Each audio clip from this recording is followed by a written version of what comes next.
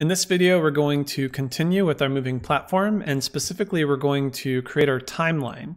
And our timeline is going to be what animates the values for our movement, and we're just going to animate between 0 and 1. That way we can scale it to anything else we need.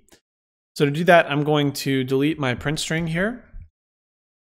And under Start Movement, I'm going to pull off of this and just type in Timeline, and you'll see Add Timeline at the bottom. Hit Enter. So this timeline is going to allow us to play something over time and return a value. Now I'm going to relabel this. Let's call this Animator. Just pull this over here. This is going to look pretty scary at first, but if you make sure that this is hooked up into Play and you double click, it's going to open a new window, whatever you named it with some default name. Hit Compile Save. Now what I want to do is first I want to create a track, and this is going to be a timeline that will move over time, and we can tell a value to change from one to the other based off of a keyframe. So to do this, right here on Animator, think about what you need first. For me, I'm going to use a Lerp, which means that I just want a 0 to 1. And in order to get a decimal, I do need a float, but there's all other sorts of things you can do here too. They're pretty cool. For now, I'm just going to hit Add Float Track. If you're not used to keyframe animation, it just means over time, I want this value to be this at this point, and I want this value to be this at this other point. To do that, I'm just gonna click these things right here, just to reframe it. At 0 seconds, I want my value to be 0. And at 1 second, I want it to be 1. And this will give us a just straight over 1 second, 0 to 1. And we can do some cool mathy things with that. Let's actually rename. So right click, rename. I'm going to call this, let's call this alpha. And it's going to be a 0 to 1. On this timeline track, I'm going to right click and say add key. Click this keyframe. And in these values up here, without having to deal with snapping, I'm just going to say at 0 seconds, so 0 time, it's going to move it. I want the value, click on it again if you lose it. I want the value to be 0. Okay, perfect. Now I'm going to click somewhere over here, say add key again. Now I want at 1 second, so 1 second time, I want the value to be 1. And so you can reframe that with these buttons here. So this is all we really want. You could add curves if you're more familiar with animation. You know, you can right click and do some cool stuff with that.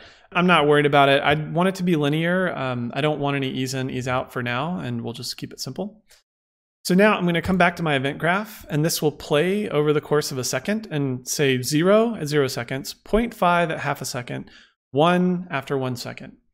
And it's going to spit back the current value, right? 0, this value will be 0 at 0 seconds, and it'll be 1 at 1 second at the very end. During update, this will continue over here, and we can grab this value and do things with it. So we could, for example, assign the position constantly, right? Pulling off of update, constantly assign a position according to the between 0 to 1 value. So you think if 0 is one position and 1 is another position over here, 0 would position the thing right here, 0.5 would position the thing in between, and 1 would position at the end. Through 0 to 1, we can interpolate and animate between any two things we want just using a 0 to 1, and I'll show you how to do that. Because I'm going to want access to this in multiple places, I'm also going to show you promoting a variable. If I take my alpha and I right click and I say promote to variable, I'm going to call this new variable right here. I'm going to call this Lerp alpha. And all this is just a secondary place that we can keep track of this variable. I'm not going to expose it or anything. I don't want to pull this line in all other parts of our code. So I'm going to keep it on a variable that I can just drag in and access it really easily. So every update, we're just going to reassign this value to our local Lerp alpha. And this will be, again, be between 0 and 1. And then let's just print string we'll just say is moving. You know what? Let's do this. Maybe we can just print the current value, compile, save. Make sure you save your map. Oh, this is a level blueprints. Make sure you save those. Good practice. Let's go back to our moving platform. So on begin play, we're going to if you double click there, it'll hop down.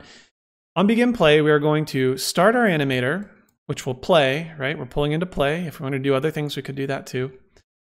And then as long as it's animating, so every frame as often as we can, we're going to grab this alpha, which should be between 0 and 1, and store it off. So as soon as it starts, it should be 0.